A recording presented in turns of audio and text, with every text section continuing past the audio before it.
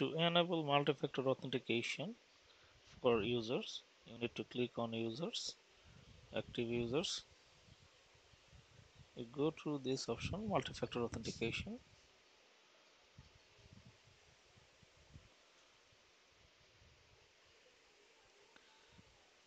And this option is created. You can update with a bulk update for all of the users, or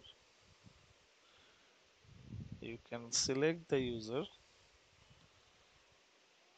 and you can enable it. From here, you have enable multi-factor authentication.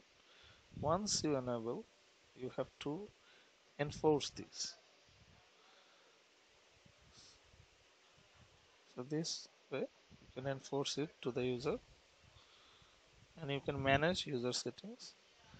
You can require selected users to provide contact methods again, delete or existing app password, or you can restore multi-factor authentication for all remembered device. If the user cannot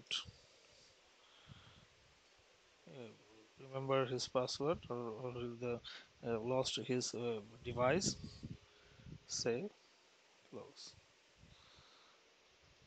You can also disable it from here, close.